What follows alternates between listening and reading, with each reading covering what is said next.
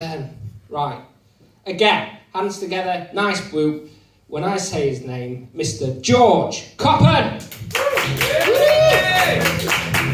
Oh! God, this place really is hidden by name, hidden by nature, isn't it?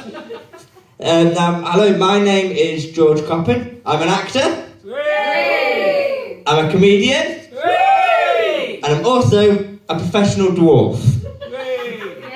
Yep. I recently became professional after filling out PDF. Mrs. Live, do you know what PDF stands for? I don't, darling. It stands for Professional Dwarf Forms. Alright. Yeah, I've seen 7. Don't I let that one sink in. But I know what you're thinking, and it's the same thing everybody thinks when they see me. God, that guy from Game of Thrones had a nasty accent, hadn't he? Just so we're clear, I'm not Peter Dinklage, okay? This is Peter Dinklage, this is me. In case you're a bit confused about the t-shirt, basically it's me wearing a t-shirt of Peter Dinklage, wearing a t-shirt of me, wearing a t-shirt of Peter Dinklage. Basically, I'm having a breakdown. I know that was more of a 2020 thing, but I'm a slow learner. I did that exact same joke in Nottingham last week, and somebody lent in to try and clarify the t-shirt. I was so scared, I thought they were going to Chris Rock me then. No, but I am actually a huge fan of Peter Dinklage. I really, really do look up to him. Thanks. To be fair, I look up to about 99% of people, but that's not the point. Now, I want to tell you a bit about my life, because I have difficulties and struggles in everyday life that you lot take for granted. The biggest one being shopping. Shopping for me is a nightmare. Now, firstly, I have to actually get to the shop. And I actually do drive. No, it is not a Mini, sir. It's very rude to presume I drive a Mini. But everybody says to me, George, how do you drive? Because of your arms and legs. It's simple. 1 dwarf on each pedal, 1 dwarf driving, 2 on the cushions and 1 to the direction. Simple, sorted. But anyway, first lot is getting to the shop. And you know those car parks with the barriers? They're a nightmare. Because you're fine, you're like... Me? Climbing out of the car to try and get this bloody ticket. Just like... And you see a guy in the car behind me, face going...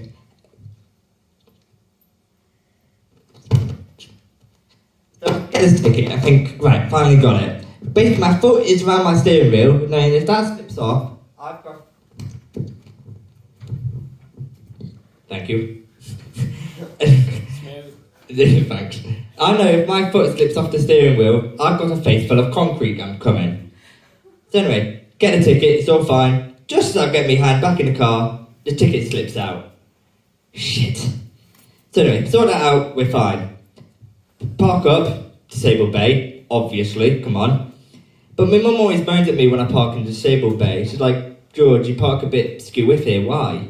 I'm like, Mum, I've got to prove to everybody else I actually need the space, you know?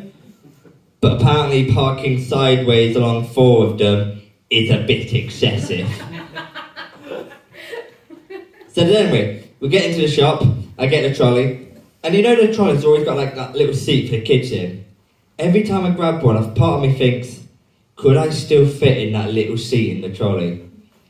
But then trying to explain, because knowing me I'll probably get stuck, trying to explain what a man with a fully grown beard is doing in the kids' seat of a trolley, not the easiest thing to explain. So anyway, I'm going into the shop this one day, and this woman comes out, and she looks at me, she sees me like this, she goes, oh!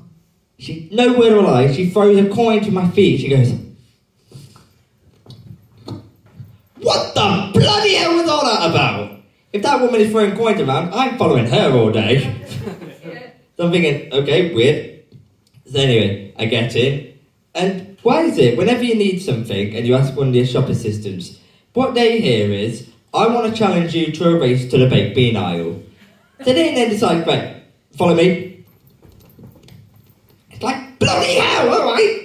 So, one time I had to get a shop assistant to find the baked beans that I was looking for. So anyway, got to the baked beans, and as per usual, there's nobody down the aisle. And where are the baked beans? Top shelf. So I think, right, there's nobody down here, don't want to waste my time, I'm in a rush. I know what I'll do. So, is there anybody in this audience tonight that's a fan of the Mission Impossible films? Oh, I think you are, yeah, you are. Right, does anybody know the theme tune to Mission Impossible? Yeah? Yeah, no. Good. I want you to sing along for it, 'cause that's what it's like climbing these shelves. So, come on, what's your name, sorry? Andy. Come on, Andy, you can do it. You can do it. That's Star Wars. It was Duel of the Fates, but it was also Mission I mean, Impossible. I'm not Yoda.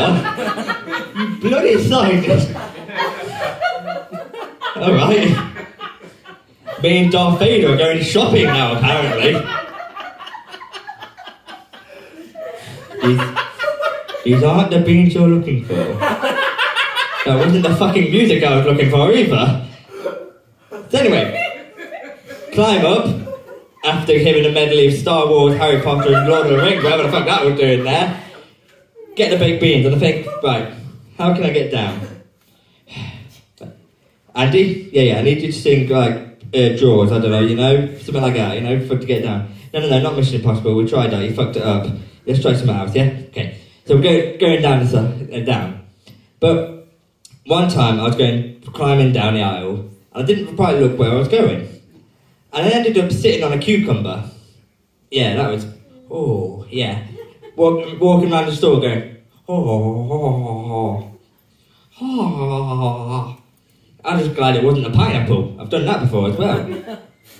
Walking around the shops going, I've got 2 arseholes. Oh.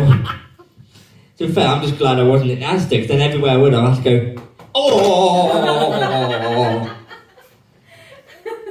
But I know Sainsbury's say try something new today, but that's not quite what I think they had in mind. I swear to God, if anybody shouts out every little helps, I will smack you. But then, got the baked beans and the pineapple up my arse. I think, right, what else do I need? Right, I need something from the freezer section. So I get to the freezer section, and it's miles away, like massive freezer. So I'm like, right, I know what I'll do. I climb up, trying to reach the thing, and every time I fall in. So I'm like this, down the freezer.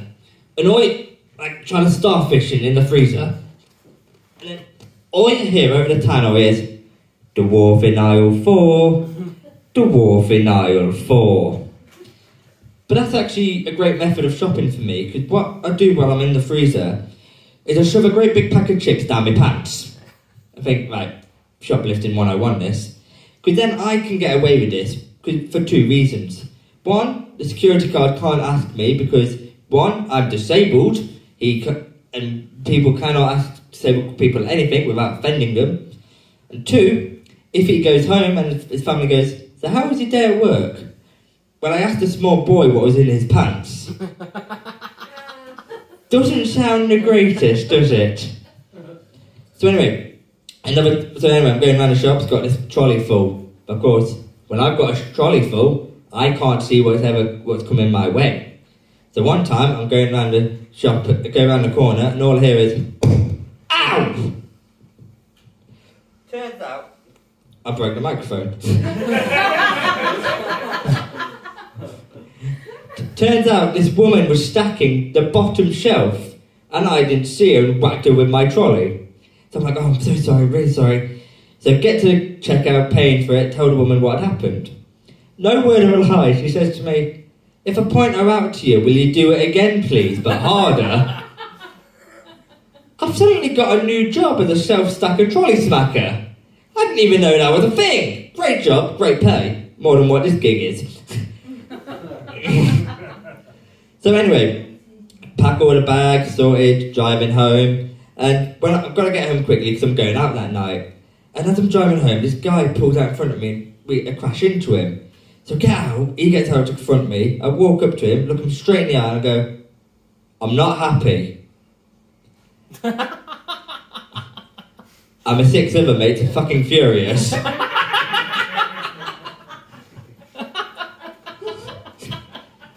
So anyway, get home, because I'm going out, as I said, I'm going out that night, going out clubbing. I love clubbing, mate, love the nightclubs, missed them during lockdown.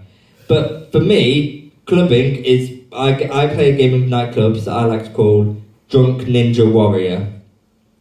So I'm there in the middle of the dance club, probably dancing to, I don't know, Blink 182's All the Small Things, you know. And we enter level 1 of Drunk Ninja Warrior. And you won't realise you're doing this, because when you've got your drinks in your hand and you have you're swinging them about like this. So I'm there trying to dodge every single person's arm going, hey, hey, hey, hey, hey, hey. Shit, got one. So anyway, that's level 1 of Drunk Ninja Warrior. Get past that, level 2. People with their pints spilling them all over me. I'm getting soaked. So I'm thinking, right, what do? I know. I did what anybody in that situation would do. I took shampoo with me next time I went. So anyway, next that nightclub, get a bit wet, whip out the head and shoulders. Other shampoos are available, by the way. And have a little wash. I'm probably the only person to ever come out of a nightclub looking better than when they went into the nightclub. One night, there was a bit too much water and I accidentally started a foam party and I had this great big beard. Yeah, they called me Dumble Dwarf. Ladies and gentlemen, I think I'm going to leave you on that joke. You've been wonderful. Thank you. Good night!